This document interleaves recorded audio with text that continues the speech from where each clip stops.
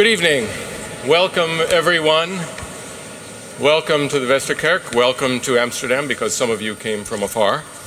Welcome to this event celebrating and exploring the curious facts, the curious episodes that transpired 400 years ago, linking the Netherlands and America, North America, and later the United States. My name is Russell Shorto. I'm the director of the John Adams Institute. We have an unusual program for us, for the John Adams Institute this evening. It's in the nature of a town hall meeting. And can everyone hear me? Could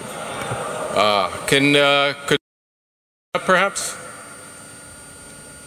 What we have this evening is a town hall meeting format. There are a lot of people, a lot of distinguished speakers who we would like to hear from, so I will get right to things. First, however, I don't want to forget to thank some of the organizations that made this possible.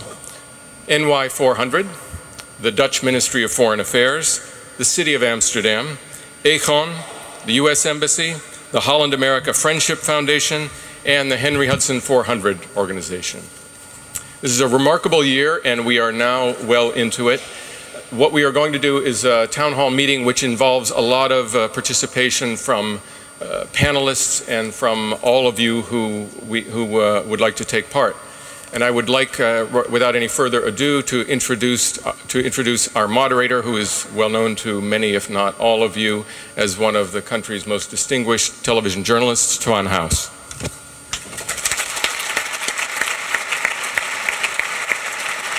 Hello, good evening. As Russell said, it will be a town hall meeting like we maybe saw yesterday in Luxembourg with Barack Obama. He only took 6 questions, I heard, and we're going to take more, right? Yeah, well, we don't have an Obama here. So. Okay, well, you never know. Maybe Frans Timmermans is running up. He's one of the guests. I wanted to ask you, maybe everybody knows already here, but why did you pick this day, the 4th of April? Why is it historically significant? It's not a coincidence. It was exactly 400 years ago today that Henry Hudson left Amsterdam, sailed north to Texel, the island on the North Sea, and from there eventually, it's a longer story than that, eventually made his way to America, sailing on behalf of the Dutch, and a great deal of history flowed from that fact. Yes. So you are here, and I would say that this whole history of New Amsterdam was almost forgotten and was brought back to life by your research that you did for your book, The Little Island in the Central World. That's what I think. No, I wouldn't say that. But it's a forgotten a history that's forgotten. Is waiting for the next generation that needs it. That's my approach to history. Every generation takes a different view on history, which is why history is always alive, and why people continue to write books seemingly on the same subject, because they look at it, if you turn it upside down and look at it from another direction, it reveals different things. And I think that is the case. The way America has long told the story of its founding as an English event needed to be corrected. It's not going to be a stuffy or boring evening. There are microphones here. I see at least 2. Anybody who wants to ask questions to the people here on stage, feel free to do so. We'll start off with a lecture of you and Geert Mak, and then there are more guests from the Netherlands and from New York as well. Who did you invite for this evening? We have invited first Frans Timmermans, who is the Minister for European Affairs for the Dutch government, and he has been really a leading force on the Dutch side in making sure that both countries understand and appreciate what this year means. We have Marjorie Ames, the U.S. Consul General. We have from New York City, we have Sam Roberts, the New York Times reporter, and Beth Fertig, who is a WNYC radio reporter. And we've got Ruth Oldenziel, who is well known to many of you as one of this country's leading Americanists, students and observers of America. And so it should be a very fruitful exchange. And WNYC is here as well. The radio... I mentioned Beth. Sorry, I didn't listen. It starts off well. Okay, without further ado, Russell, you're going to do the first speech, and after that, Geert Mak. Yeah. Okay. Thank you, Twan. It's a little unusual because what we decided that we would do is present the history first, and we would present it from an American perspective and then from a Dutch perspective. And the man who is to my left also needs no introduction yet. In a few minutes I will introduce him. And since I am already standing here, I thought I would go first and give the American perspective on what all this means. As I said, exactly 400 years ago, Henry Hudson, an Englishman, set sail from Amsterdam. One of the things that people find curious about this whole connection between the Dutch and the Americans is that it was an Englishman who was responsible for it. Simply put, Hudson had been a ship's captain sailing on behalf of an English company called the Muscovy Company for many, many years. And he was, history often turns on, I think, on particular individuals and bundles of events. And I think if Hudson is one of those, then he is one that himself really looks backward. He is a figure of the Renaissance. He's a man who, in the early 1600s, had one goal, and that was to find a shortcut to the riches of Asia. That was his entire obsession in life. And I think you have to read between the lines when you do history, but I think obsession is maybe not too strong a word. He had tried in the previous years several different routes on behalf of the English. He tried to find several different routes for this shortcut. Most outrageously, from our perspective, he tried the year before, in 1608, to sail straight north, right over the North Pole, on the theory, there was a theory at the time that because the sun shone 6 months of the year on the pole, that if you broke through the outer layer of ice, when you got to the pole, it would be warm and sunny and almost tropical. He proved that to be incorrect. 1609, the English, for reasons that we don't understand, the English decided that they had given up on him.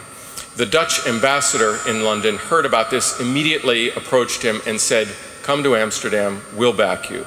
So Hudson came here, he went to the East India headquarters on the Kloveniersbrugwal, and they said that they would back his voyage. Hudson was a uniquely willful man, and he must have given them a lot of difficulty because they wrote into his contract, he will think of finding no other route than the one they wanted, which was to go northeast around Russia. He began that in a very small wooden ship with a crew of about 16. He got locked into an area of ice and snow, and he decided in that harrowing moment to change course. He turned around and brought his ship across the Atlantic Ocean, following another theory, which was that the North American continent, it was believed, was much smaller than it actually is. And it was believed that there was some sort of channel that cut through it, so that if you went through this channel, instead of reaching what, say, is in fact the state of Ohio, you would come out in the Sea of Japan. So the knowledge of the scope of the Earth's size was wrong. Again, Hudson was spectacularly wrong, but with interesting historical consequences. He traveled across the Atlantic. He first reached the Delaware River, thought that might be this channel. It proved not to be the case. It's a very shallow river. He couldn't travel very far up it. He went further north and he came to what later became known as New York Harbor and the Hudson River, and he thought that that was, in fact, this channel. And they traveled a long ways up the river before finally realizing that, in fact, it was a river, not a sea channel. They turned around and went back to Europe. Hudson had other adventures. He eventually died the next year when his crew mutinied on him. And but Hudson always pursued this vision that what mattered for him was finding a short route to Asia, and to him North America was an obstacle. However, immediately in his wake, as news of what he had found came back to the Dutch Republic, it excited ripples of interest in different layers of society. People heard about the products, the trees, the animals, the furs, this vast land to be exploited. And they set out these small ventures to explore it. By 1623, 1624, 1625, this had coalesced. The West India Company was formed. The East India Company had been formed to exploit the East Indies, to exploit Asia. And that had worked spectacularly well. And in fact, that had begun to rebuild the landscape of Amsterdam. The cityscape of Amsterdam is, in fact, a lasting testament to how well the work of the East India Company proceeded. The idea was that the West India Company would do the same thing in the Western sphere, in the Atlantic Ocean, West Africa, the Caribbean, South America, North America. And so it was formed with the idea of, with two objectives. One was to prosecute the war against Spain. The Netherlands was in the middle of its 80-year war against the Spanish Republic, and to get rich. Hudson's whole goal was made possible because he had exploited a niche in this war. There was a 12-year truce. When that truce ended, the war was back on, the West India Company formed, and the colony of New Netherland formed with its base on the island of Manhattan. The colony has been neglected by American history and by Dutch history for various reasons. By American history, I think because it eventually was taken over by the English, and there is the old saw that history is written by the winners. By the Dutch, I think it's been ignored because the West India Company never worked, and the East India Company worked so very well. So you always naturally look to your successes. However, it is not the case that this colony was insignificant. It existed, depending on how you want to define terms, from 1609 until 1664, when the English took over. They renamed New Amsterdam, New York.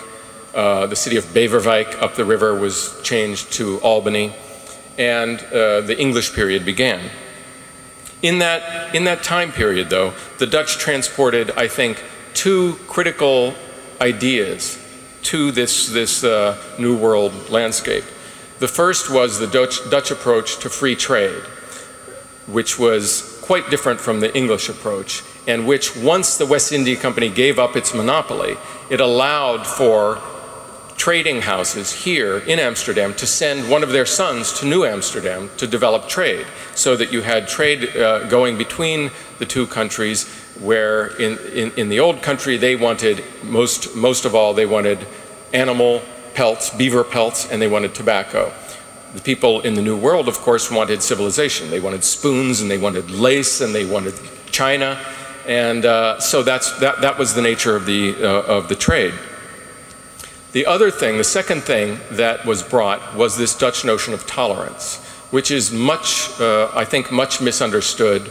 It was a real thing, but I don't think it was a particularly grand ideal for the most part. These were the Low Countries. It was an easy place to flee to from other parts of Europe, an easy place to invade. And so Dutch cities had high concentrations of minorities. When this country then founded a colony in the New World, these things came along, not in any grand way, but because that was part of the landscape. So that in Manhattan, in New Amsterdam, you had 18 languages being spoken at a time when there were only about 500 people there. So you might say that even before it was New York City. And I would even go further and say that these two ingredients, this notion of tolerance and this approach to free trade, are the two bases of modern society. This is commonplace now. And any place in the Western world looks at these things as a ground. So you had then the old world breeding ground of this, spawning a new world breeding ground of this. And I think that's what you saw develop in New York, in New Netherland and in New Amsterdam. And when the English took over, they kept it. They kept this in place because it worked. It worked, and they allowed it to work in a way that was different from the way Boston developed and other parts of British North America. And I would go further and say that in later centuries, when the great waves of immigrants came from Europe to North America, by and large, they arrived in New York Harbor. They arrived in the streets of Manhattan. They saw this teeming mixture of peoples and languages, and they saw them all trading and trying to get ahead. And they took this in and assumed that this was America. This was what America was about. And then they moved westward. They moved to New Jersey, to Ohio, all the way to California.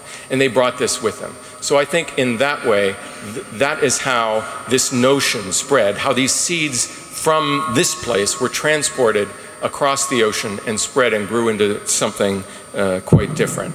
And that, I think, is what we are celebrating here and what this whole year of 2009 is celebrating.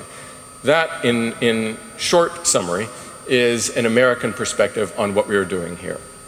I would now like to introduce to you, to give you the Dutch perspective on it, one of the Netherlands' leading writers, most read writers, someone whose work has been translated into I don't know how many languages, who has written, of course, very well-regarded books about Amsterdam, which have opened the eyes of the Dutch and of people around the world. And more recently, his volume In Europe and the documentary series based on it were a highly personal walk through the Europe of the 20th century, and he's, I think, one of this country's most important voices, Geert Mak.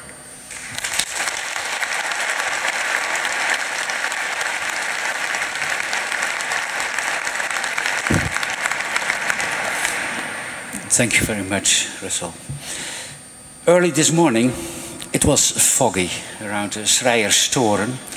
And if you forgot for a moment the noise of the traffic and the trains, you could imagine for a second how it was on that spot today, exact 400 years ago. It could have been the same kind of weather, and where the central station now stands was a long strip of old jetties, rotting bollards, wooden watch houses, and somewhere behind that exotic transition area, half city, half sea, danced a modest ship, a triple-masted yacht of 26 meters, the Halve Maan. So it began. The rest of the story we know. In my earliest memories, only one thing is left, wrote John Adams, the perception that art, science and the empire always moved westbound. That was a typical 18th century remark, but that it was in fact a movement that started already more than a century before Hudson left for his famous voyage. It is interesting to realize that earlier still, China knew also a short period of discovery expeditions. In the beginning of the 15th century, the Chinese Admiral Zheng organized, like a Chinese Hudson, but then much bigger, 7 big expeditions around the Pacific. And we presume that he explored the west coast of South America and probably also North America. That was 87 years exactly before Columbus. So the Chinese had also the skills and the possibilities to do these kind of things. However, and that is the big difference, immediately after Zheng's discoveries, the Chinese deliberately turned away from outward exploration, while Europe embarked on a still ongoing project of westernizing, if the Europeans could, the entire globe. Like Fareed Zakaria is explaining in his latest book about the rise and fall of the West, from the 16th century, Western Europe demonstrated the power of practical, economically rational thinking. The key, he says, was social learning. Discoveries once made were not forgotten, but refined and developed. Other civilizations knew, like the Chinese, the process of discovery and forgetting again. It happened also in the ancient world, for instance. In Western Europe, however, the idea of permanent discovery and renewal became, from the 16th century, the leading idea.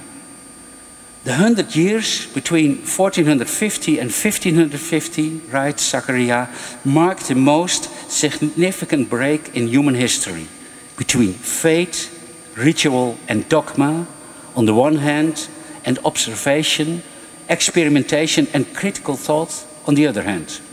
And it happened in Europe, pushing that civilization forward for centuries. And I add here too, to it, It happened above all in this outpost of modernity, at a break between the 16th and 17th century in the, at that time, amazing city of Amsterdam. Of course, it was in a period, all Dutchmen remember that from their school years, it was in a period of change in which theological struggles in all their pettiness were fought out, and also in a time when the God-fearing citizens gave themselves the right to exploit every other creature without mercy. The Dutch merchants earned gold with the slave business. But it was also a time which opened on all kinds of fields new worlds. It was a time in which the human ratio suddenly got wings. A time in which the Australian-American coastlines were explored, but also the first microorganism. It was the beginning of the century in which slowly the idea took root that the human fate not only is governed by higher powers, but also by man himself. The nature lost its overwhelming power, could be perhaps even be subjected, and that gave a key to a new mode of progress and optimism. These were the starting points of the so-called 17th century Dutch Enlightenment, which was embodied by philosophers like Spinoza. In the same time, especially in the first half of the 17th century, was this whole ambition still put in a kind of religious context. It was in all its humanity still fixed in a cosmic divine order. The main task of every explorer in the big world and also in the micro world was above all the discovery of the secret harmony of that divine order. Look, for instance, at the so-called Burgerzaal in the Palace on the Dam, the old town hall of the 17th century Amsterdam. The whole world, the whole cosmos is there at your feet. But in the same time, the building is strictly built in what the people saw in that time, in the divine harmonious proportions. This was the new modern mood which became, Russell said it already, a kind of obsession, not only for Henry Hudson, but also for people like Petrus Plantius, Dirk van Os, and other people behind this expedition. So, when we think tonight about this enterprise, seen from that perspective, what were then the effects on the long term, especially in the relation between the old and new Amsterdam, later New York? There was, Russell Shorto said it already, in the first place, of course, the physical colonization and city building, or town building, you can better say, on Manhattan itself. I will only mention one incident in that relatively short Dutch period, the so-called Flushing Remonstrance. It was already said that this new Amsterdam of Mr. Peter Stuyvesant was a city with a lot of minorities, a lot of nations. But one minority was not liked at all. That were the Quakers. Now very nice, quite pacifistic people, but in that time they had the name to be very rebellious and difficult. So in 1657, Governor Peter Stuyvesant decided to accept, he decided not longer to accept Quakers in his colony. He put one of the leaders in prison, tortured him a little bit, and made also a kind of law that it was forbidden to hide Quakers and to help them and to give them food in any way. And when someone tried to do that, he wanted also to throw them out of the colony. At that moment, and it is a very interesting moment, a few dozen citizens of the young town Vlissingen, nowadays a kind of, now a kind of suburb, Flushing, but in that time it called really Vlissingen, they decided to send a petition to Stuyvesant in which they referred to their brand new city constitution, which promised everybody freedom of religion and conscience. It was a very exceptional act because these citizens of Vlissingen were not Quakers at all themselves. It was not their personal interest, but they had the idea that they had to defend the basic principles of their new society. If any of these said persons, they meant the Quakers, they wrote, "Come into love to us, we cannot in conscience lay violent hands upon them, but give them free egress and regress into our town. For we are bound by law of God and man to do good until all men and evil to no man." On the Dutchman Stuyvesant, these beautiful words didn't have any effect. He put also some people from Flushing also next to the Quakers into prison. But in Flushing, the Quakers kept coming. And at the end, one of the colonists from Flushing went to Amsterdam to be heard by his highest bosses under God, and that were the eldermen of the West Indian Company. And the West Indian Company made a very interesting decision. They said that the Quakerism was indeed an abominable godsdienst, and sorry, my English is not so fantastic. Abominable, religion, you understand. But Stuyvesant's decisions were questioned. Everybody in the colony had the right to have its own religion. There are historians, American historians, who think that the beginning of the American freedom of religion is laid at that Flushing petition, this Flushing remonstrance, on that decision, on 27th of December 1657. And I think they are right.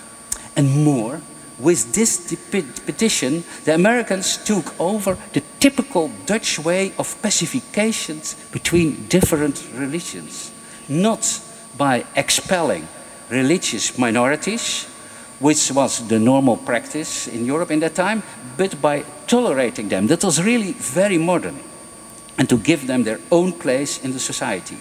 America became, in that way, just like later the Netherlands, a very religious country without explicit choosing for one dominating religion. A second interesting moment of interaction between the Dutch and the Americans occurred around the Declaration of Independence in 1776. There is more than one indication that the American founding fathers were particularly inspired by the Dutch rebellion against the Spanish king at the end of the 16th century. The Dutch founded, after all, with exception of a few Italian city-states, the first republic in the world. And it was not more than logic that the Americans looked very closely to that historic experiment they were on the verge to follow.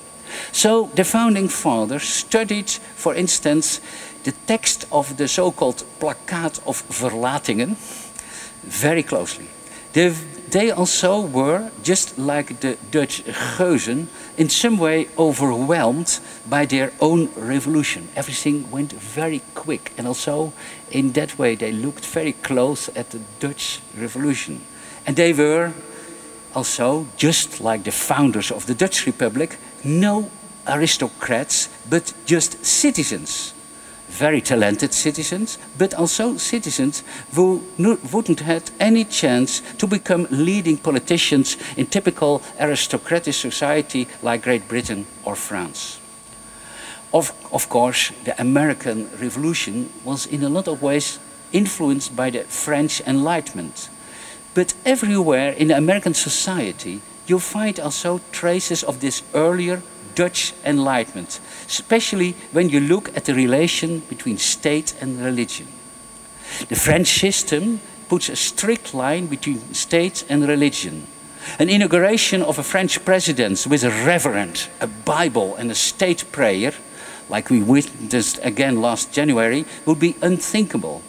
In the Netherlands, however, a kind of state prayer, especially in small city towns, were not unusual till a few decades ago.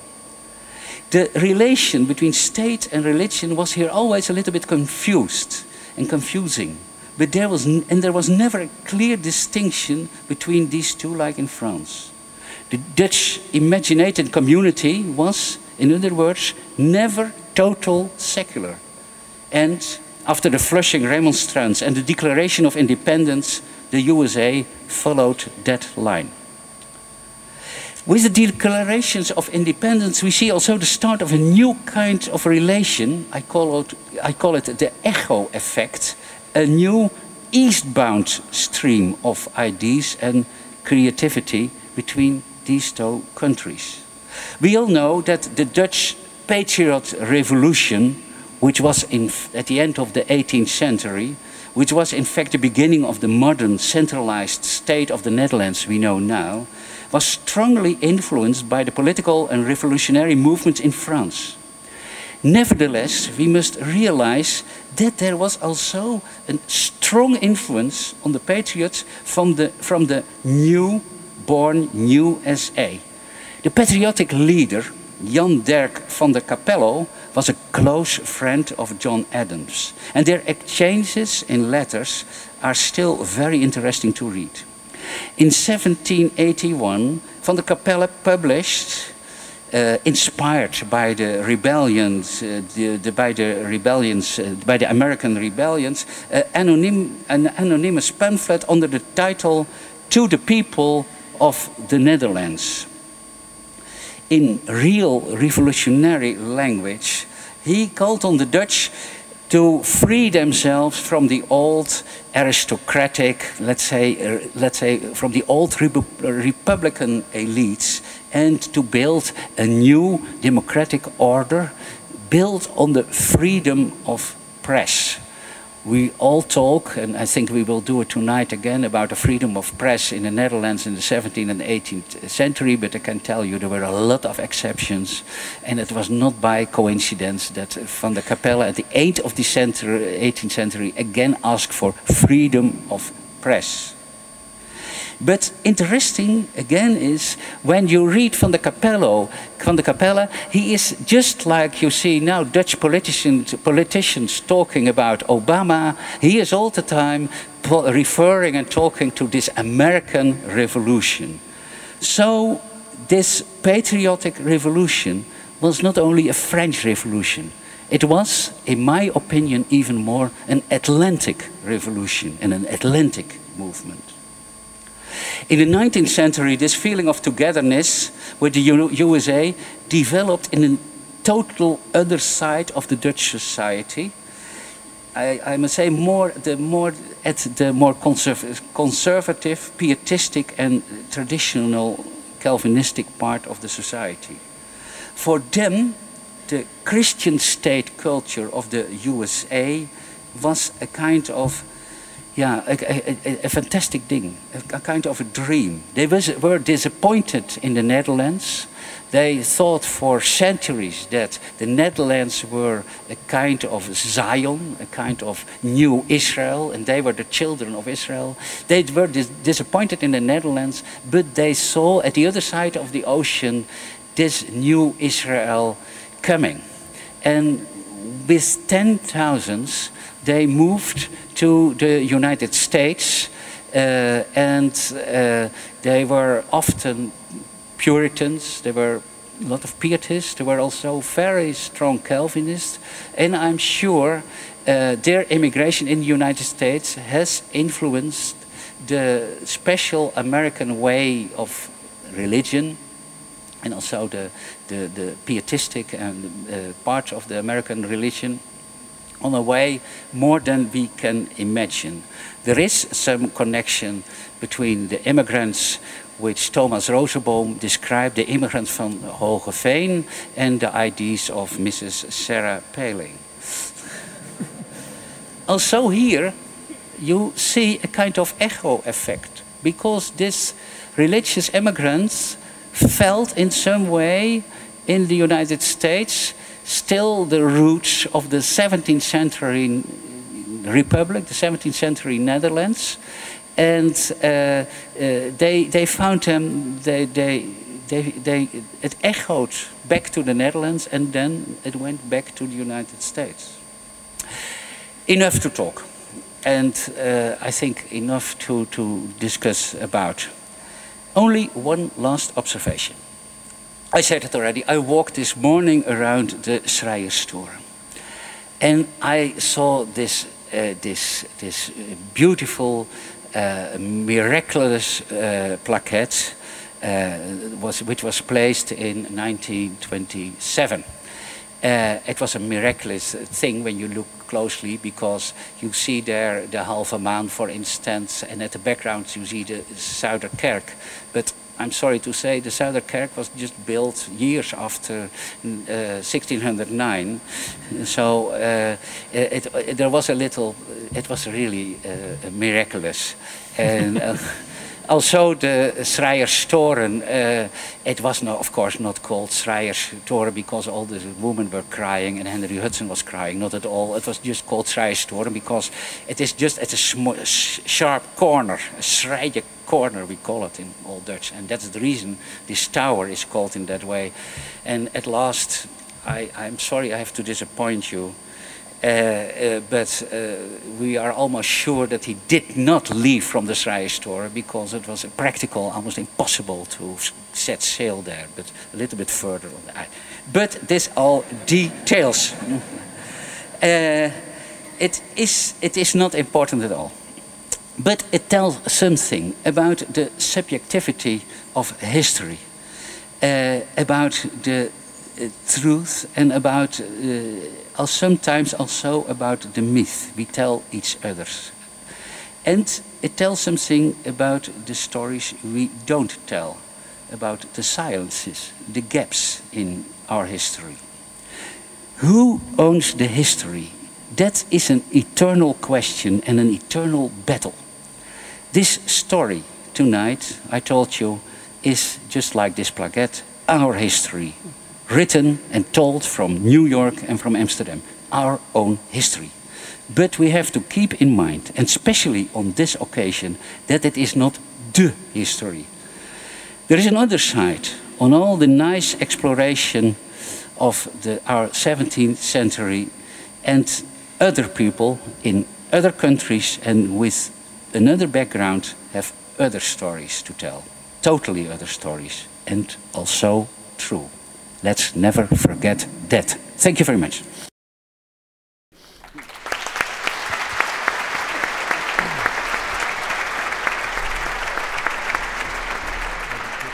Let's see if there are any questions, but before that, Russell and Geert, I would like to ask you, I had the chance to sail on a replica of the halve maan half a year ago in New York, and there was a debate on is Henry Hudson a great captain, or is he a nautical failure because he never found his way to the east, and in the end, as some of you maybe know, he was put on a little boat on a ship by a mutiny. There was a mutiny on his ship, and he died somewhere freezing on the Atlantic near the Canadian coast, I think. So was he a failure or was he a great captain?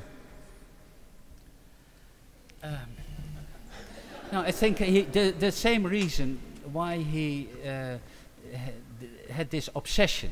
He was a very difficult man. You know more about him, but when I was writing this Dutch part of the story I found also letters from, for instance, the chamber of the VOC in Zealand, who were already complaining about them, their colleagues. How can you make a deal with this man? He was already problematic before he set sail. He had a very bad name, but because he was so stubborn, he was also so crazy that he really wants to explore this North Pole and so and so. But this stubbornness, this same character, is my idea, was also at the end the reason he went too far. He couldn't get his people in his hand anymore. I think that any ship's captain would probably say that, you know, a captain who ends up in mutiny and freezing to death was a failure. However, Chip Reynolds, who is the captain of the replica Half Moon, he's his hero. So go figure. Yes, he's a big fan of Henry Hudson. Are there any questions after we have listened to Russell Shorto and Geert Mak? Or you want to save them for after the next speaker? Okay, let's go then to, in Nederlands we say de staatssecretaris voor Europese Zaken, in English Minister for European Affairs, and the coordinator for this Henry Hudson year, but the official title is NY 400, New York 400. Frans Timmermans, welcome to the stage here.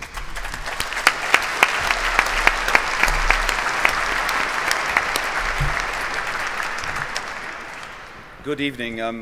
I hope you all share the fascination for the stories we've just been told, and I'll try and draw my own conclusions from these histories. And if I sum it up, and if I compare the two countries and the two cities and the two histories, the parallel I see is that both nations share this incredible zeal for liberty, they share this craving for opportunity, and they share this, I would say, passion for morality in many, many forms. One of this being religious, another perhaps a passion for tolerance, etc. These three elements are, I think, part of our history. And if you look at history, good and bad, I'm really challenged by what Geert Mak said in his final words. And you look at the decisions made by people who thought they founded everything they did on morality, like the people of the companies here in Amsterdam.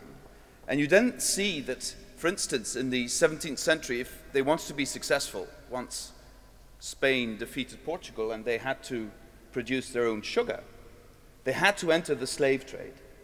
They had to be, slavery needed to be part of their world. And you see that perhaps they have 1 or 2 days of conflict, but then they say, well, we need to make that money, let's go into slavery. And also if you look at the founding fathers of the United States and you see their writings, I mean, I've developed such a passion for what they've written. I've developed such a passion for the deliberations and for this coming into being of the United States.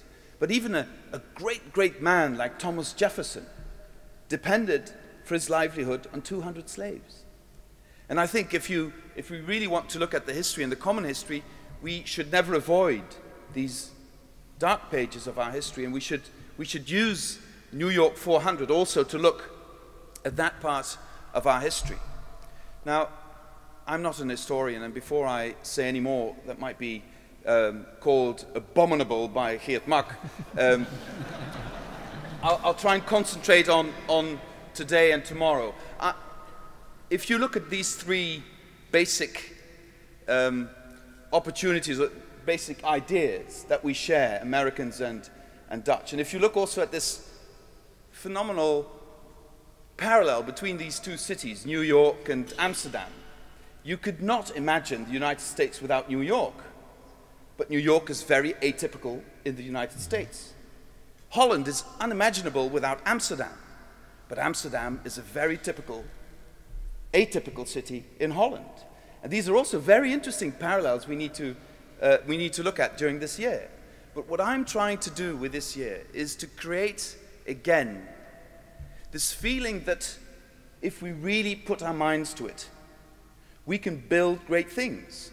And I think this is very necessary in this year, because if you look at the challenges we face as societies, if you look at the debate we're having in Dutch society on identity, on freedom of speech or other issues, or diversity, And if you take the trouble to look back into history and to see the parallels with the coming into being of the United States, these things happen time and again also in the United States, although today we seem to forget this.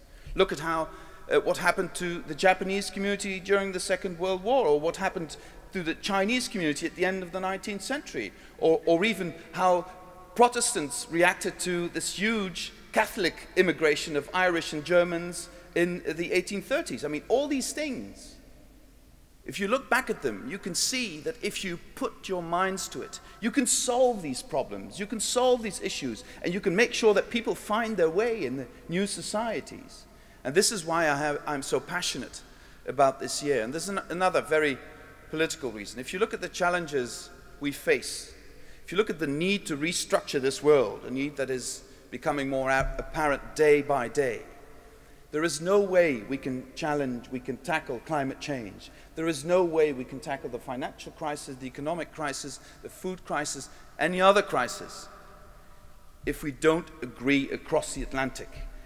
The United States cannot solve these issues on its own. Europe cannot solve these issues on its own. So we are destined to look for solutions together. And this is best done if we understand the basis upon which we operate. And this we can look for again during New York 400. And that is why I feel so passionate about this, and I'm looking forward to a lively debate. Thank you very much.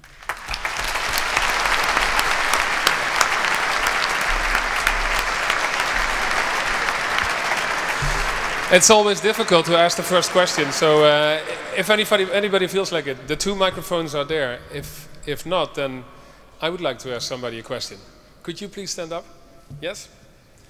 Tonia Freshnon, that's your name, right? Maybe you should introduce yourself, or maybe you can come out here, because one very important historic fact is forgotten maybe in all this, and you are the representative of that. Could you introduce yourself to the audience here? Yes, I'd be happy to. My name is Tanja Ganella Frischner. I'm from the Onondaga Nation, which is located in upstate New York. I'm a citizen of that territory. We are located in North America, and I am also the North American representative to the United Nations Permanent Forum on Indigenous Issues. So I am here as a guest for a film festival tomorrow on North American Indigenous peoples. And I do have a quick comment, unless you have a question for... Yes, I did, from the Mohawk Nation. And maybe they would like to introduce themselves, please. Sego, good evening. My name is Yogyo Koloni. I possess the Mohawk Nation, upstate New York in Canada. It's an honor to be here with my wife from the Taino Nation, Gayadani. Can you please stand up? Good evening. It's a pleasure to be here. My name is Garayani. I would like to ask you what you think of this celebration, because it's not viewed through what happened to you people, to your people, and the history of your people. Well, I think the celebration can be, and will be a very positive celebration in the eyes of Indigenous peoples, as long as we are invited to be a part of it. And I think that can be very easily done. For instance, tomorrow we plan on giving to the vice mayor at the film festival a replica of the covenant that we shared with the Dutch people in 1613, which was a covenant based on peace and friendship. And as mentioned by the speakers earlier, there were interesting parallels going on in North America. One was commerce. So it was by no mistake that in 1613 an agreement had to be made so that those that were in charge of North America, the indigenous peoples, would allow the Dutch to go through our territory in peace. So we already established a relationship of peace and friendship, and we would like to re-acknowledge that relationship. So The Dutch people might think that you may be small, but you have a very huge presence in the United States, especially New York. So we would like to renew that friendship. So that's a message maybe to the Minister of European Affairs. Yes, absolutely, absolutely. And one more quick question. Is this a celebration for you as well, or is it also a period of total misery? Oh no, this is something that we would like to think about in terms of rethinking history and thinking about the friendship that we established. And the last speaker talked about tolerance and diversity. And this is something that the Iroquois people brought forward. And my brother is going to be talking about that tomorrow. And I'm going to let the organizer, Leo, tell you exactly where that is. That will be in Smart Space Cinema, Westergasthuis. Thank you very much. So everybody is invited who can come there. I don't know if you have so many seats, but thank you very much. Then the next speaker I would like to, oh, question over there. Well, my name is Tamara de Kalatai, and you can find me on the internet as Out of the Box Inside. And I thank you very much for what you said about the divine cosmos and the order. But isn't this exactly the crossroad that we're on? We are in a moment that people are making a new leap in enlightenment, and that it's exactly our minds that we are now exploring. It's a cognitive evolution. This is what's going on, not only in America, but globally. You see people discovering the power of now, of the moment. All the problems are connected, and there's no, I think, coincidence between the rise of consciousness and the arrival of internet. And I mean, our city logo is even I am Amsterdam, I am the universe, the wholeness. So it's just a thought, but I would like to think that we're making a new leap in enlightenment, but I'm not so sure when I read the headlines. Well, it's even on the dollar note. E pluribus unum, yeah. You know, from many into one, and that's the oneness. So. Next question over there. Yeah, just a short one. I think it's to Mr. Shorto, but Mr. Mak, feel free. What I think changed most in the recent years is that things which were left out of history have been discovered by the New Netherlands project, and the way you wrote about it, and a whole new understanding about these things. And I remember Mr. Shorto saying on Dutch television, yeah, history is written by the winners. Sorry? By the winners. By the winners, exactly. But the same pattern, it evolved in so many other features that I really felt it was one of the better projects. Just to show what I think and hope has happened in the meantime, since you wrote your book, is I will just read out one sentence of the preface of a book by Mr. Neil Ferguson. I think you know your colleague. I mean, he's widely acclaimed. It's a good book. It's called Empire, about the British Empire. And then he goes into comparing would the world have been different without the British Empire. And he says, yes, it would. For instance, and then he says, and this was just 1 year before your book was published, so give him a break. But he said, would New Amsterdam be New York we know today if the Dutch had not surrendered it to the British in 1664? Might it not more closely resemble Bloemfontein, an authentic survivor of Dutch colonialism? It's so the other way around, and this is so typically writing history from one viewpoint. My question is, sorry, I'm too late. Okay. My question is, do you see any evidence of things like this changing? Well, I'm not sure it's completely the other way around. I would say that who we are is based on 1,000, a million different events in the past, and particularly in the case of New York, I think it was the luckiest thing in the world for New York that it was first New Amsterdam and was a node on the Dutch Empire at the time the empire was at its height.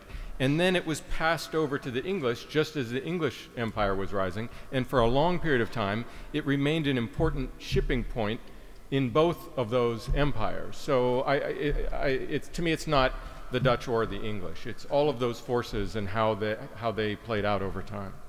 Okay. Thank you. Please hold on to your question, because I want to go to the next speaker, who is Marjorie Ames, the U.S. Consul General. And she previously served in the U.S. Foreign Service in Moscow and London. And also, as I want to go to the next speaker, who is Marjorie Ames, the U.S. Consul General. And she previously served in the U.S. Foreign Service in Moscow and London. En also in Paramaribo. Dus u kunt het ook in het Nederlands, geloof ik, hè? Ja, een klein beetje kan ik in het Nederlands spreken. Maar ik denk dat er een heleboel Engelse sprekers hier vanavond zijn. Dus ga ik een beetje verder. Zullen we het even testen? Even kijken hoeveel... how many testen? How many people are here from England or the US English speakers? Mike, how many do we have? please raise your hand. Okay. Yes.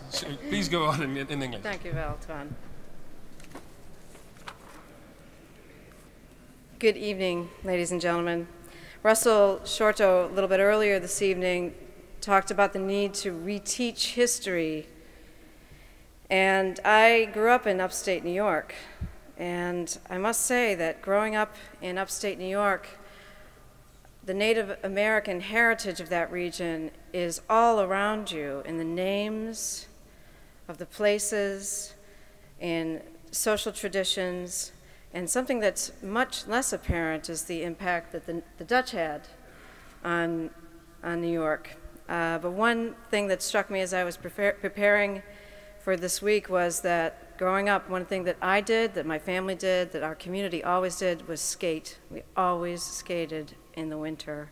And we skated on the Erie Canal. And if you read Russell's book, you'll understand the connections between the New Netherlands settlement in New Amsterdam and the development of the United States, in large part due to waterways and the development of the Erie Canal and the expansion of the West. But perhaps I'm falling into my own trap, and that is to not look back at history with a romantic eye. I think it's tempting to think about the Henry Hudson voyage in a very romantic way, hardy bands of men and women setting off on a grand adventure across the ocean into an unknown future, a wilderness of fertile soil and abundant animals, strange beasts, a marvelous landscape of towering trees and beautiful mountains and hills and valleys, rivers and streams. Carving out a new home in a vast, wild continent was undoubtedly an adventure, yet we've got to remember that there were considerable hardships involved for anyone facing the exploration or settlement of this new land, settling the world that was new to Europeans during Henry Hudson's time. Conditions aboard the Hal of Man were undoubtedly horrific. Transatlantic journeys were dangerous. The perils of the wilderness were real. Winters in New York unforgiving, and the East Coast, along where the Dutch settled. Yet somehow a patchwork of individuals and families drawn from different backgrounds, different lands, speaking different languages, honoring different religions, came together to form communities in this wilderness. And most notably, they built the community on the southern tip of the island of Manhattan, which grew and grew into New Amsterdam and now into the glory that we know as New York. In our modern lives here in Amsterdam, it might seem a little quaint to us to think about building our own homes or having to gather our own food. I think probably the best that people can manage living in the Centrum is maybe a window box with some herbs or some potted plants for vegetables on the terrace. We can't even imagine what it must have been like to, in some cases, have to leave to find a better future, to seek opportunity away from everything you knew. And the levels of disease and infant mortality that plagued early settlers are really unthinkable to us today. But each time has its own hardships, and this is something that Minister Timmermans also referred to. Some, like poverty and deprivation, endure. Yet in each time, we find the courage and ingenuity and the sheer will to overcome the perils we face. Tonight, is part of a wider celebration of the Dutch contributions to the American creed that have helped both our nations triumph over adversity and mark the enduring relationship between the U.S. and the Kingdom of the Netherlands. Celebrations of the Dutch role in the founding of New York and the profound influence that that settlement had on the United States were held twice in the last century. And in 1909, New York City hosted what was then expected to be the largest celebration in the history of that city. The people that watched the massive flotilla of ships, attended the gala dinners, and looked at a spectacular fireworks display during the 2 weeks of celebrations in New York City in that year, they could hardly have anticipated the changes that were to take place across the century. 2 people in 1909 actually did reach poles. They weren't in ships, which is why they were able to reach them. In fact, in 1909, that was the first year that the Elfstedentocht was held. And in the years to come, there was considerable hardship. There was a worldwide pandemic influenza that killed millions of people. The stock market crashed.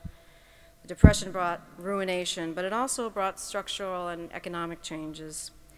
We fought 2 world wars and subsequently built the modern security relationship between the United States and Europe that we are celebrating today in Strasbourg. Today's challenges are stark, and they would defy the belief of the people of the early 20th century. Those 1909 celebrants could hardly have imagined the development of new medicines and vaccines to cure and prevent diseases, discoveries from the smallest elements of matter to the building blocks of life, to the vastness of space, have revolutionized our thinking in this century. And mass air, sea, and train travel, along with the growth of the personal auto, have made the world a lot smaller. What would an early 20th century New Yorker or Amsterdamer make of television, computers, mobile phones, CDs, DVDs, Blu-ray, iPods, Facebook, Twitter, or YouTube? This year's celebration implements and integrates a lot of those technologies with a transatlantic video feed to launch this year, blogging, social networking sites, viral advertising. For those of you who saw the statues of Liberty walking around the streets, you know what I mean. And the John Adams Institute's own digital historical project called The Island, which will engage a new generation of kids in both the United States and the Netherlands in the exploration of our joint history. More traditional commemorations like this meeting honor our past and invite people to explore what it means for our future. Yesterday, I had the great pleasure of meeting some new pioneers from Amsterdam and New York. They're gathered here to not only celebrate our shared values, our passion for tolerance, our love of freedom, our search for opportunity. They are also exploring the new frontiers of civic engagement. And I was also very fortunate to be able to attend a meeting of some other pioneers, young professionals drawn from both Dutch and American companies to get together and share their experiences working in a global mobile environment and just to learn a little bit more about each other. We need more of this. We need more of these contacts. We need more of this exchange. This is what is going to guide us into the next phase of our history. I can't possibly predict, I would not presume to know, what the world will be like when our successors gather to celebrate the next centennial of Henry Hudson's voyage to the New World. But what I do know is that the investment that we make today will shape the relationship between the United States and the Netherlands over the next century, and that is an investment worth making.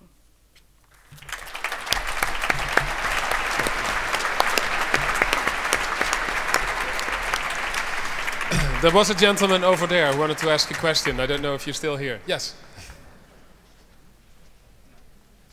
Thank you. Ryan Kelly, visiting from Brooklyn. Question for you, Russell. One of the two notions that you mentioned as exports of Dutch thought to the would-be Americans was the idea of free trade. And I thought about the irony of how the last 50, 60 years the Americans have then been attempting to sell their own version of this free trade back to the continent of Europe until last year, until now. And I wonder, these meetings that are happening this past week and today, it's so interesting as we're moving on to a new idea of American enterprise. I wonder how an understanding of Dutch Enlightenment thought, of how Dutch Enlightenment thought shaped American thought, might guide us now as we're reconsidering our role in the world, and particularly our economic role in the world.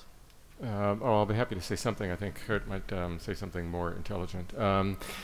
But yeah, I think that's a very good point, that particularly looking at what the U.S. is trying to do to struggle with, as it struggles with its economic situation, is that it seems still largely to be caught in an old approach, in an old paradigm. And maybe one way out is to back up, go all the way back and say, look at how we did it, how people did it in the 17th century. Look at how it developed, and that look what, as Marjorie referring to, after the Depression, how things had to be reorganized, and sort of systematically examine how we got where we are, and what these places were where you had to come up with a new, as the woman said, a new kind of enlightenment. So maybe something like that is called for, but I'm just talking, I'm talking airily here. I'm not an economist. Geert, would you like to say something?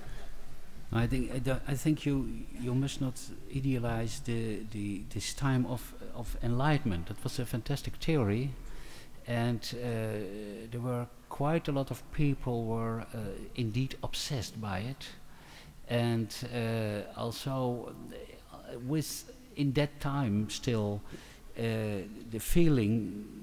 It was a combination of enlightenment, but also with an important part that was still religious. I said it's a combination of looking for the divine harmony in nature and in the world. But on the other hand, all these nice ideas were invented in a city in which, which wrote Descartes also literally, everybody is here only talking about money. And that was around 1630. It was a one big business machine. And so it was double. Yeah, it's mentioned before here already, and also when we talked about all those slave transport and the slave business, and it was full of double morality. So I think it is not enough to look back to the 17th century. It is sometimes, and some independent thinkers can inspire you, especially because they were so independent, and in their feeling of freedom and in their struggle for freedom, they can be still very inspiring. But on the other hand, I think we're living in the 21st century, and we are so terribly connected with each other that that is really a new area. The only thing I can say about is that perhaps, like someone said before already, I've personally the feeling that we are in a phase of history which looks a little bit like the middle of the 16th century. I have often the idea that the old ways of thinking, I'm afraid, included enlightenment, included even democracy. Values of the West are changing in the 21st century, and I don't hope it, but perhaps declining or changing. We are coming into an area in which suddenly new paradigmata can develop. The same kind of periods like you had at the end of the medieval time. But we are but it's only a feeling. It is a theory of the American historian John Lukács, and I agree with him in that. But it is more intuition than anything else. Thanks very much. One more question here, and then we go to the next speaker. Yes. About paradigms. The International Forum on Globalization a few years ago released a book called Paradigm Wars. And it sets next to each other the paradigm of the Western industrialized world and the paradigm of indigenous peoples. And there are some remarkable differences in those paradigms. For instance, we think nature belongs to us, the ratio, the enlightenment. Indigenous people say we belong to nature. We think of the next, of this afternoon's stock market rates. Indigenous people think of the 7th generation ahead. What does it imply for them, what we do today? So I think including indigenous peoples in our discussions can be very beneficial for us. Would you agree? Yes. Yes, yes.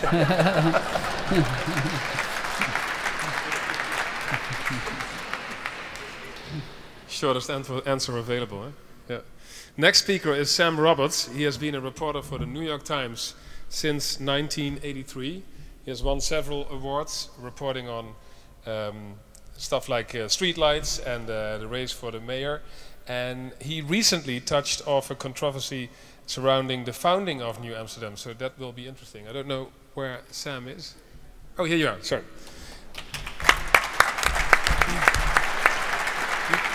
Before you start, we are talking about the economical crisis. Is New York in the mood for a celebration? New York needs a celebration. Okay. There you go. So thank you for this opportunity to give us an excuse for one. Thanks to Russell and the John Adams Institute for inviting me.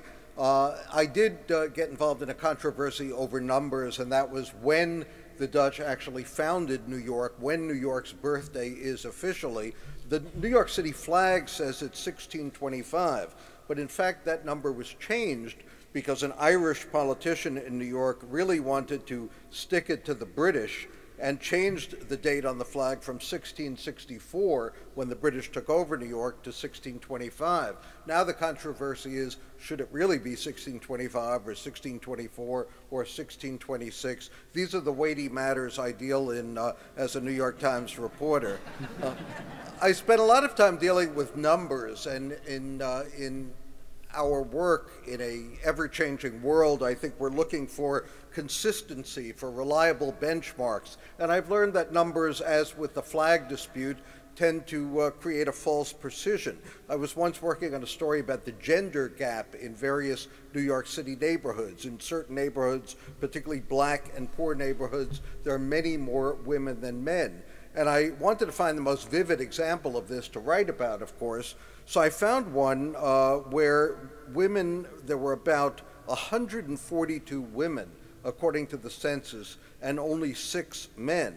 And it was one of those eureka moments in journalism. This is it. This will get this story onto the front page. So I went up to the site of this small area in the Bronx, and it turned out to be a convent. Numbers do provide a skeletal framework, though, for who we are as a city and as a nation 400 years after the first Dutch were greeted somewhat ambivalently by the native Indians. Besides the heritage of narrow streets in lower Manhattan, of bowling, of coleslaw, of iconic names like Brooklyn, Harlem, the Yankees, the Roosevelts, New York, precisely because we were first Dutch, is the most diverse city in the world. It's a city of superlatives. 400 years later, New York is home to more American Indians and more people of Dutch descent than any big city in the United States. It's home to more people born in every country in the world, except primarily for Cuba and Mexico, than any place in America. And of course, numbers just tell part of that story. 2 years ago, at precisely the moment that the Census Bureau predicted that the 300 millionth American would be born, Manuel Plata was born in New York City in a hospital in Queens. His parents were Mexican immigrants. One of the doctors who delivered him was from Argentina. He was assisted by 2 nurses. One of them was from Russia, another was from India, and the anesthesiologist was from Bulgaria. That is a very much New York story. And talk about assimilation. In Texas nowadays, the #1 name among all newborn boys is Jose, not surprisingly. In New York, among Hispanic babies, the most popular names are Ashley and, thank you, Britney Spears and Will Smith, Jaden. The most popular names among Asian newborns in New York City, Sophia and Ryan. Now, in New York City, if you're a motorist, you have to move your car every day or so they can clean the streets. To me, the most finely calibrated test of political power is your success in persuading the City Council to suspend alternate side parking regulations to allow for the street cleaning. Newer immigrants have been so successful in assimilating that in addition to all of those national Christian Jewish holidays, no New Yorker, regardless of his or her heritage, has to move his car on the Asian Lunar New Year, the Hindu Festival of Lights, and on 6 Muslim holy days. Now, we're reminded, of course, by today's headlines from upstate New York that there is no single perfect formula for assimilating immigrants. America has always been evolving, and the poetry of Emma Lazarus on the Statue of Liberty notwithstanding, the nation has always been ambivalent about welcoming newcomers. Benjamin Franklin feared that his fellow Pennsylvanians, many of them of Dutch descent, would be overwhelmed by what he called swarthy Germans who, he said, quote, will soon so outnumber us that all the advantages we have will not, in my opinion, be able to preserve our language, and even our government will become precarious. The changes that we're still going through are prompting us to take a new look at categories that are often the result of self-identification and involve much more culture than biology. According to the federal government, the definition of whites in the United States now, they are officially defined as descendants of, quote, the original peoples of Europe, North Africa, or the Middle East. New York is losing American-born blacks and gaining immigrants from sub-Saharan Africa. What does that mean for the way blacks define themselves and how the rest of society defines African Americans? The number of babies being born now to Hispanic mothers in the United States has surpassed the number of new Hispanic immigrants. That means a growing proportion of people described as Hispanic or Latino are being raised as Americans from birth.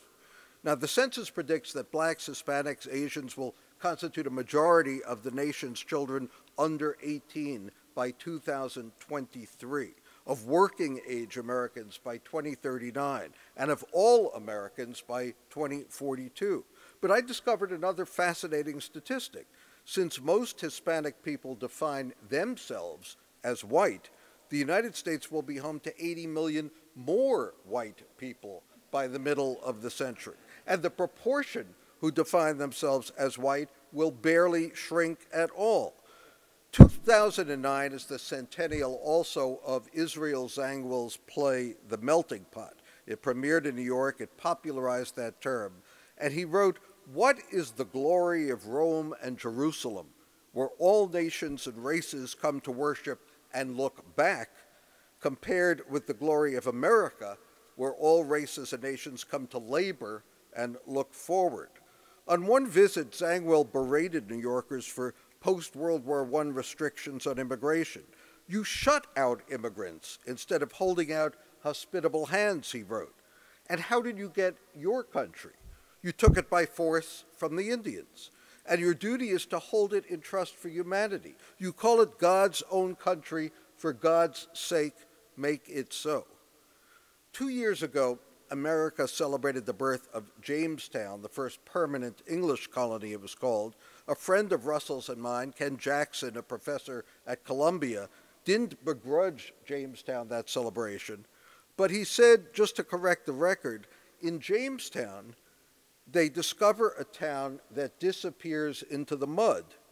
New York becomes the greatest city in the world. The Hudson becomes the river west the river of empire. More than ever, New York, I think, is a model for America, the America that it's becoming.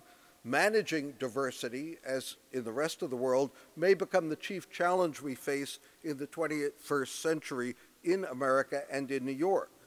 America, Ken Jackson likes to say, begins in New York. This year, happily, we're reminded how much New York began with the Dutch. And for that, I say, dank u.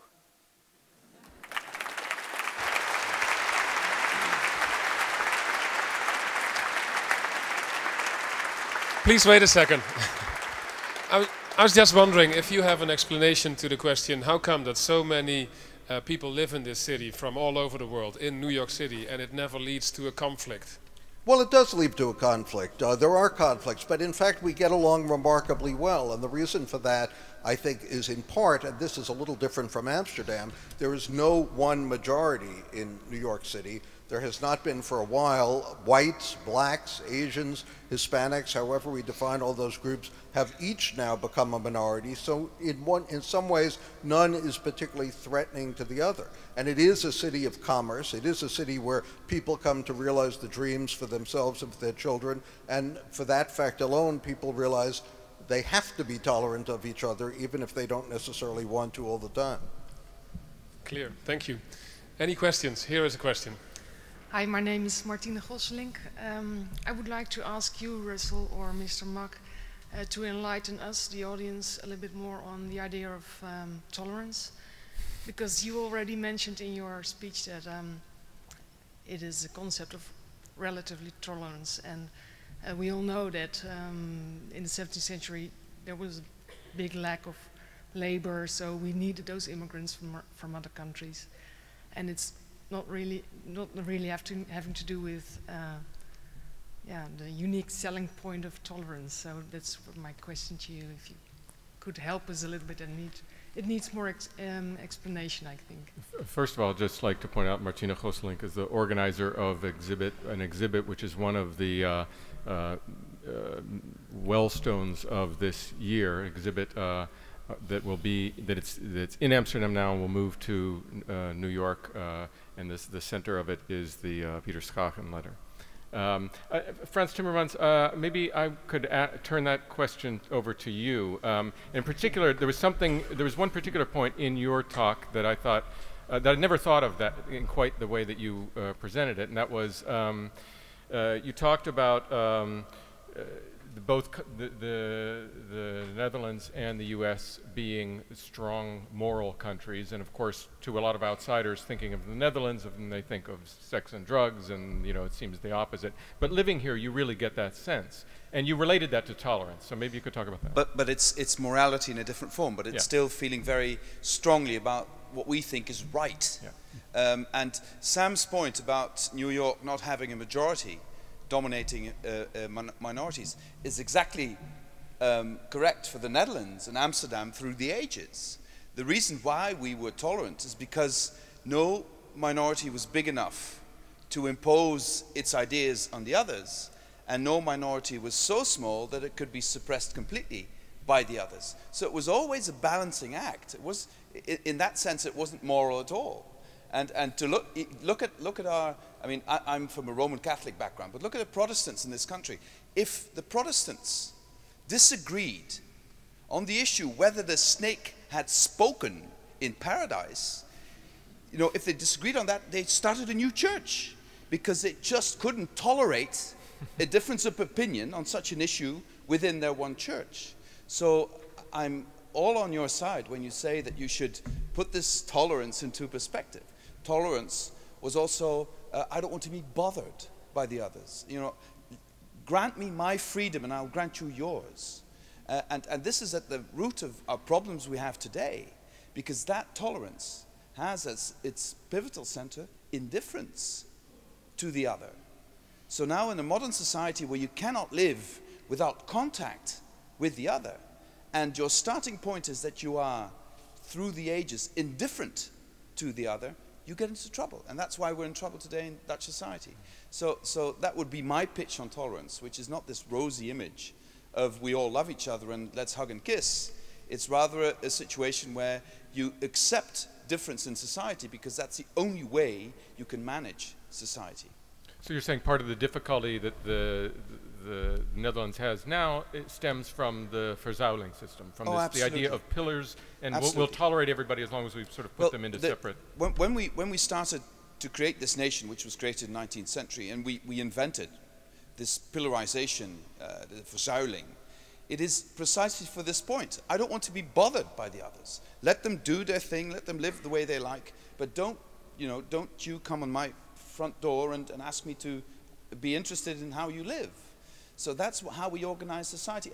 And the leaders of the zuilen, of the pillars, they agreed on things and they negotiated. But people in the pillars never saw each other.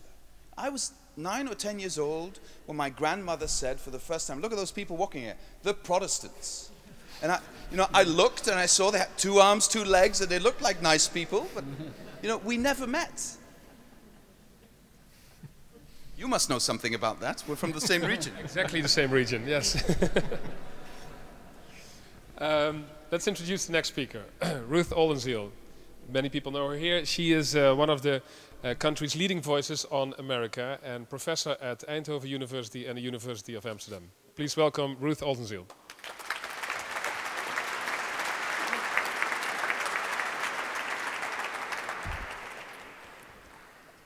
Well, first of all, I want to thank Russell Shorto for inviting me to be part of this conversation. He asked me specifically to talk about contemporary issues, and I was listening to all the speakers before me, and I'm really struck that I'm probably the only really certified historian, but I must say I've never heard journalists and politicians and government officials speak so passionately about history. And so I am going to talk about something that I don't know anything about, and that's the contemporary issue, and it's going to be personal in a way. So it's very nice company. I'm transported back to one of the first times, I think many of you, the first time you come to New York as an Amsterdammer, and you think, you feel at home. You feel at home, but you don't know why. And I think Russell and Geert are the 2 people who have talked back to us, trying to give us some piece of that history of why it is the affinity that we feel between these 2 cities. I want to go back through the prism of looking through the city, through these societies. Of course, when I'm asked to talk about international relations between the United States and the Netherlands, we speak in very traditional terms. International relations is usually the business between sovereign nation states, in which diplomacy takes place between heads of states. But as scholars and historians find, the nation state has really turned to an analytical headache. It fails to capture what goes on many levels. And if we look at history, the labor movement, the anti-slavery movement, feminism, modern architecture, or the age of discoveries like Hudson, we learn that these movements knew no national bounds. People and knowledge easily moved across national boundaries. They were profoundly international and transnational in their orientation. And it's very hard from the 20th century, after the Cold War, after the age of nationalism, to think about the era when nation states really didn't have a place.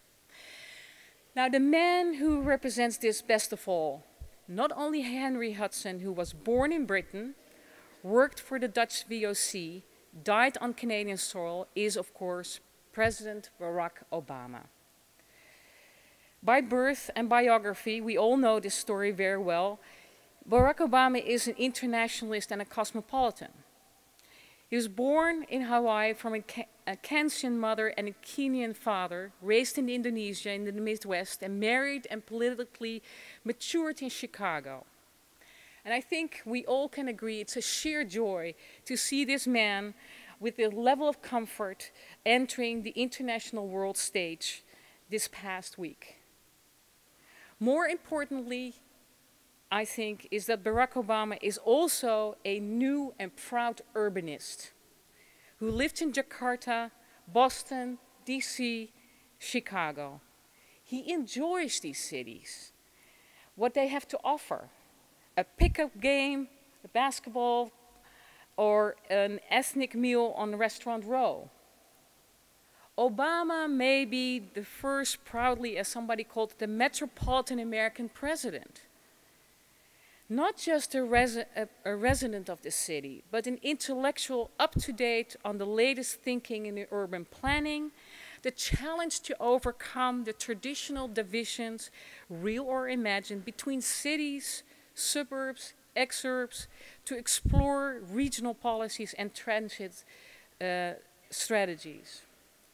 Unlike his predecessors, who have used the White House as a bullhorn for small-town America, Obama expresses the lifestyle of an urban dweller. And miracles of miracles, Barack Obama allowed himself to be photographed on, lo and behold, a bike. With, yes, to shock to most Dutch people, with a helmet. This was a lot of debate within his campaign, but this was daring.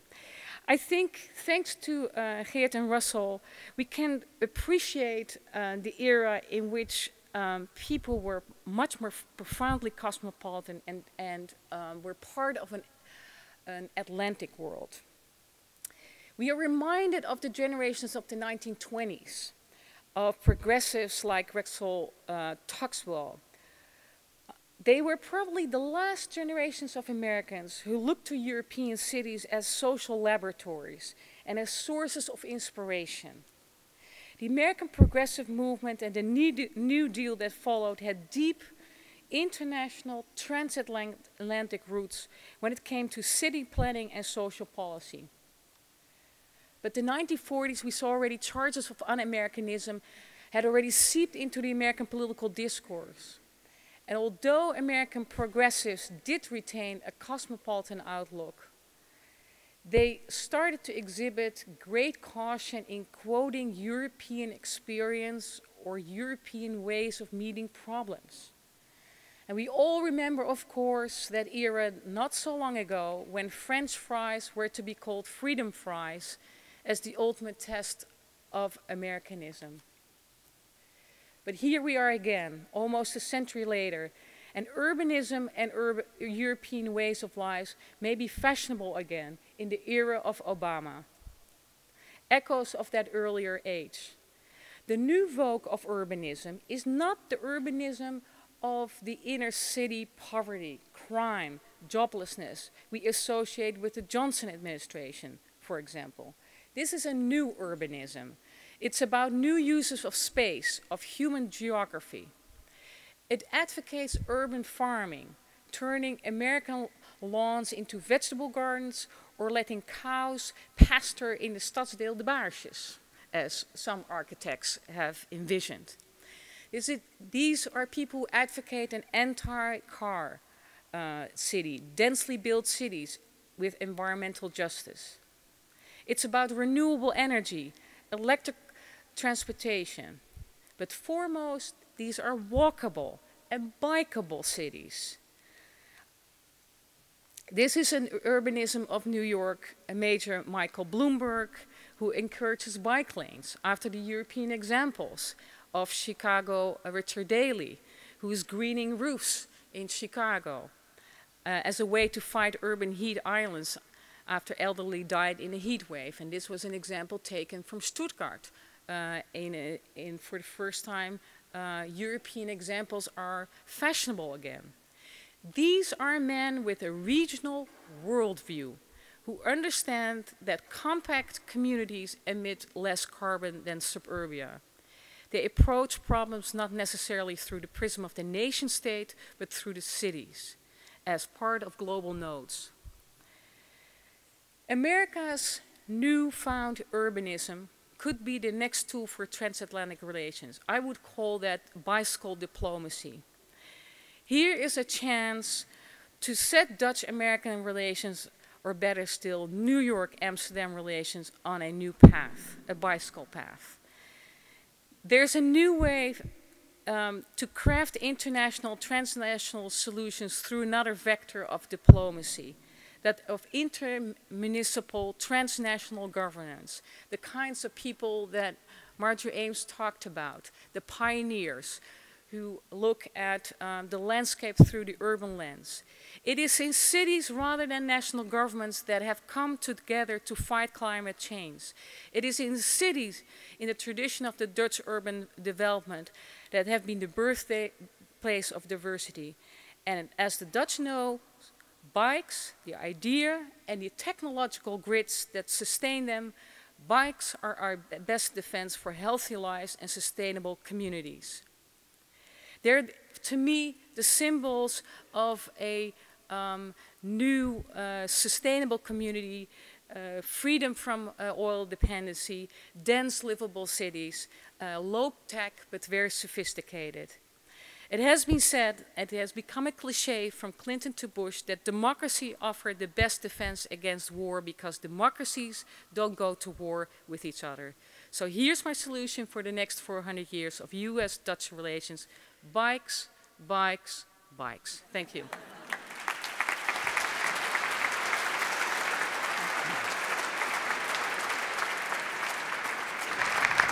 Any questions?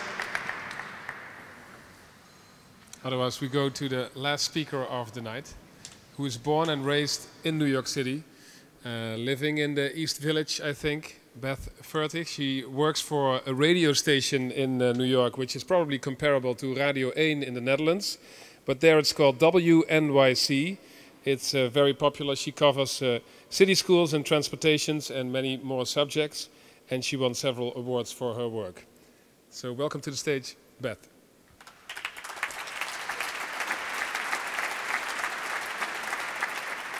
Thank you.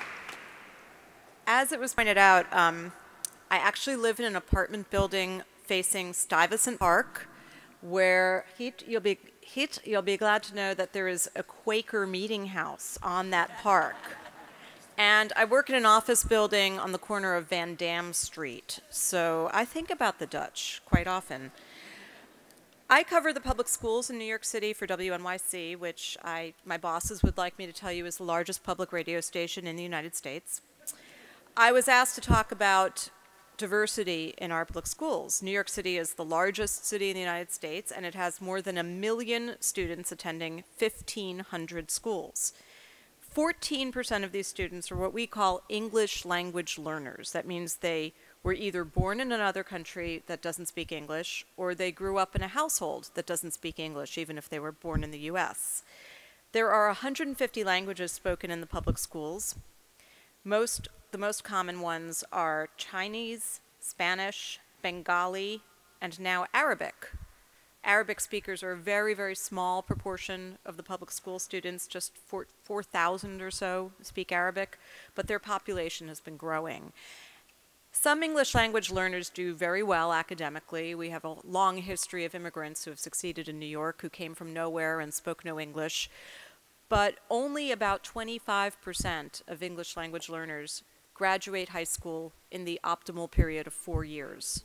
That's very low. That's half the regular percentage, which is also quite low.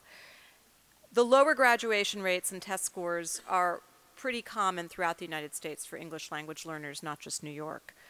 I just finished writing a book about 3 former students who got all the way to high school without learning to read. That means they were 17, 18, 19, and they never learned to read in the public schools. It just so happens that they were all the children of immigrants from the Dominican Republic. That is not typical. This is an exceptional, extraordinary situation that they found themselves in. All 3 of these students had learning disabilities. They had dyslexia, and their learning disabilities were never treated. They came to the United States, 2 of them came to the United States when they were very young, and they had no formal education back home in the Dominican Republic. The book is called Why Can't You Teach Me to Read? It's coming out in September. just so you remember. These 3 students experienced the worst thing that could ever happen to an immigrant in New York. And as I said, that's not typical. They fell between the cracks, and because their parents had no formal education, they couldn't help them navigate the hierarchy of public education. And that's a common story that I've also heard here in my brief visit in meeting with students and teachers at a school here, that immigrants often don't know how to navigate the system if they didn't grow up here and they don't speak the language. The New York City schools have several different programs for English language learners. They could take classes in English with some extra support in their native language. That's called English as a Second Language. They can take bilingual classes where they're taught in their native language so they can not fall behind in math or science, and then gradually they're all taught in English. We have another popular program now called Dual Language, which is for all students. So there could be students who speak Spanish taking classes with native-born students who don't speak Spanish just so that they can learn from each other. A lot of parents like that. And the city schools all tend to really celebrate diversity. Whenever I travel to the public schools, you'll see that they'll celebrate holidays of children from other countries. A school in Washington Heights in Upper Manhattan, which has a lot of Dominican students, will have books by Dominican authors in the English language class, so that they're reading the books in English, but they're by Dominican authors. And it's to give them a feeling of validity and that they're all part of the whole system together. They'll celebrate holidays, whether it's Chinese New Year, just as we do with, you know, what Sam said with the parking rules.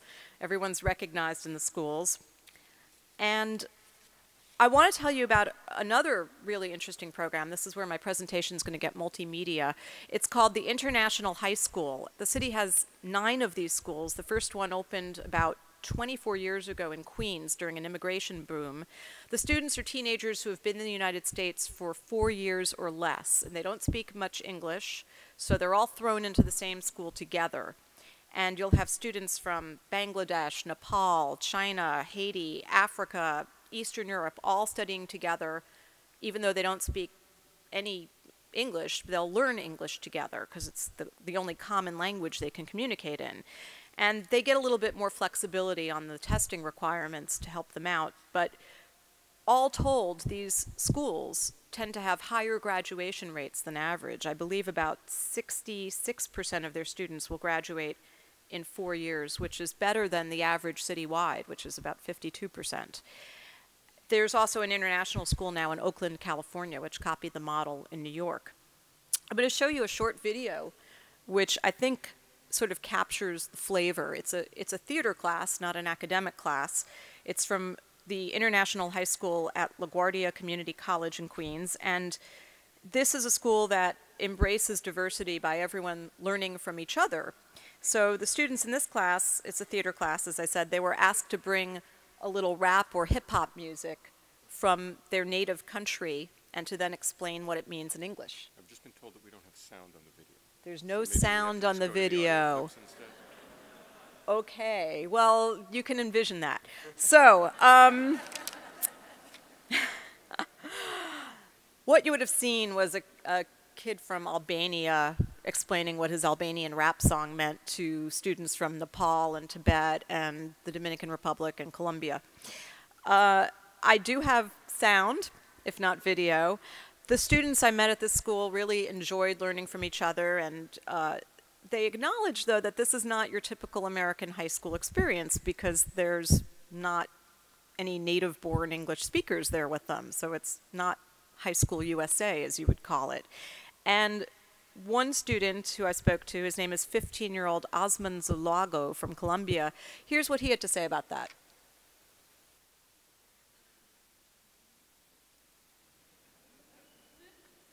Osman Zulago from Colombia. In a regular junior high school, I learned a lot of English over there. And I also think that this school is nice. I love the school because I love the schedule and everything. But sometimes I think that it would be better. I'd be better if I was in regular school because I would be learning more English and I would improve my English pretty much. So like I was in a regular junior high school. I learned a lot of English over there. Okay. And we don't I have to hear it again. That, this school is nice. I love the school because I love the schedule. So what you heard him say was he acknowledged if he was in a regular school, he might have learned English a little faster, but he still liked the school. One of his classmates, 18-year-old Stephanie St. Val of Haiti, disagreed with him because she suggested that maybe Spanish speakers weren't learning as fast because there were a lot of Spanish speakers at the school and they can all kind of hang out together. But she said to me that there are not a lot of kids from Haiti at the school. Here's Stephanie. Only one person in the school speak Creole, so that pushed me more to speak English. So if I was in another school, it would be harder, and especially the program that they have. The school have a good program, like a ESL program. It's good. I learned English in like 6 months. I only know good morning, goodbye. That's all. So she thought that she learned really quickly by being there, and I guess the lesson from all of this is that these are the voices of students who are learning what it means to become an American, and there's no one way.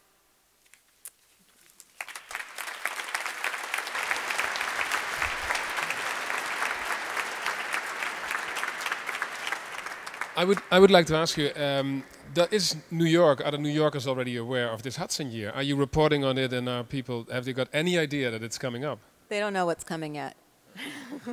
But there will be much coverage in the months ahead, I believe. It's just starting to sink in right now. There hasn't been much publicity yet. Have you done anything on your radio station about this already? We will on Monday, when I get back. Okay. Any questions here? We're almost closing this session, so this is your chance. Please come to the microphone, or I'll come to you. It's maybe easier. Thank you. Well, we hear a lot about the history of 1609, the last 400 years of what took place between the Dutch, the Netherlands, different countries around the world.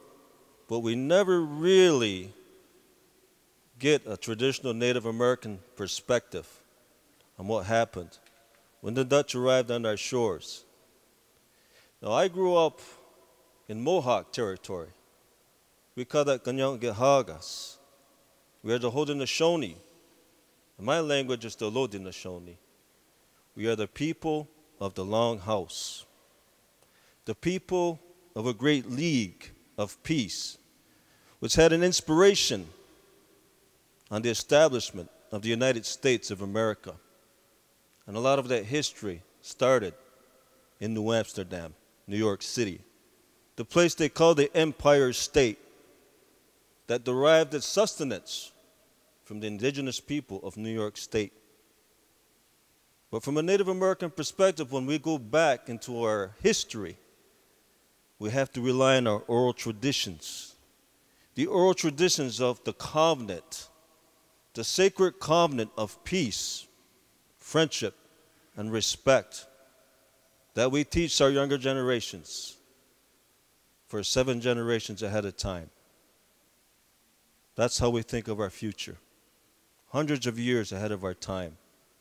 Because our history goes back maybe 2,000 years with a sacred Messiah who brought our people's religion, what we call the Gayana-Lagoa, the great laws of peace.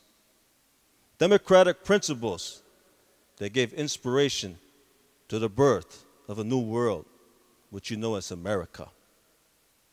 The Constitution of the United States, influenced by our native leaders, our messiahs, a man that we call Deganawida, the peacemaker, who made sacred covenants to our people and showed our people that if you can build a sacred fire, if you have the power in yourself, in your heart, a sacred covenant with God, with Swunga Diza, our creator, and you can build a fire for your family.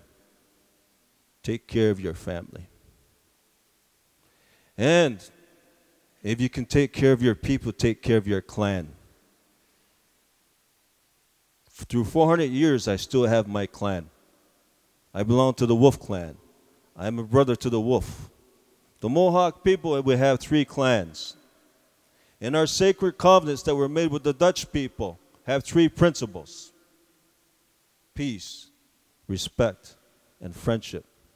We have two roles that peacemaker taught us to stand by. A sacred agreement that comes from the covenant of your heart. That when you come to our fire, you will set yourself on one side of that fire, and we will be on the other side of that fire.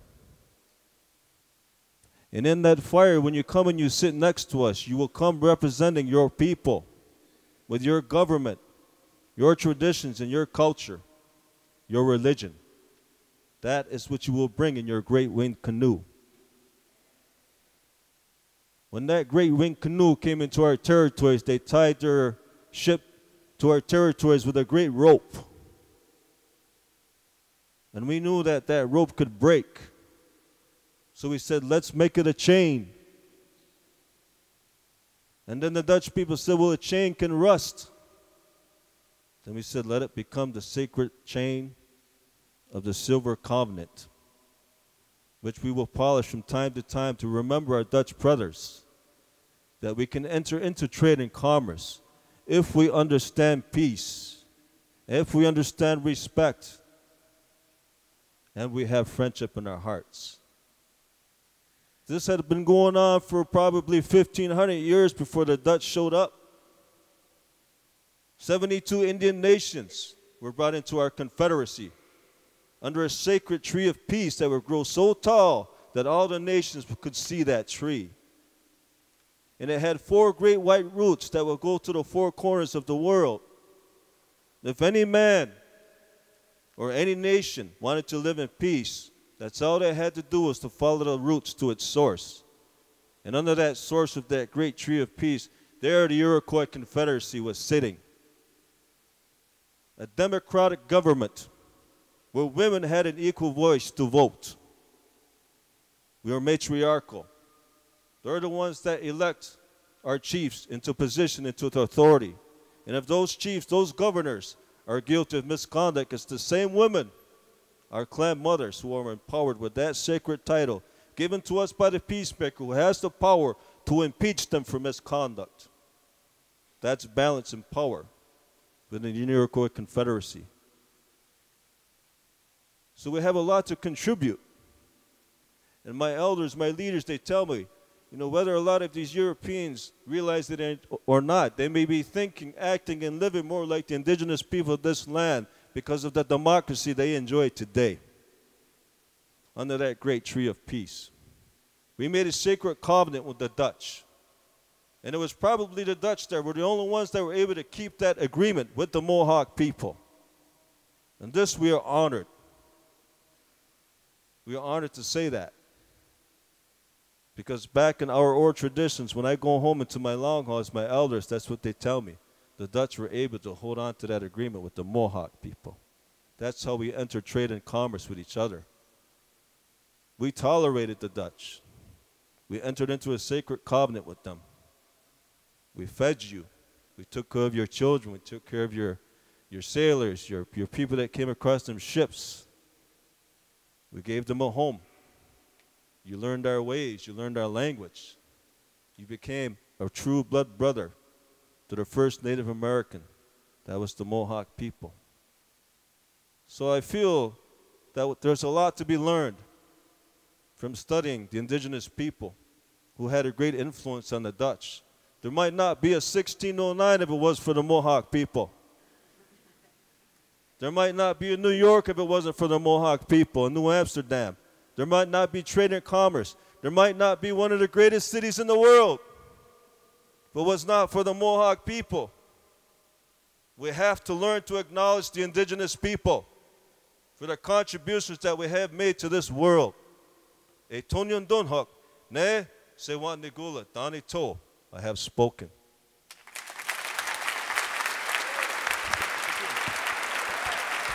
Twan,